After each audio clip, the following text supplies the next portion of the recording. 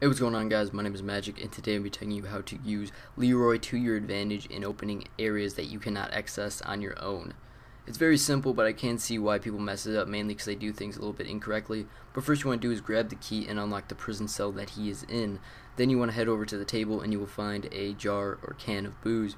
You're going to go over to him and then face towards him and then give him the booze to drink, and then he will just run out of the room, breaking down this barrier.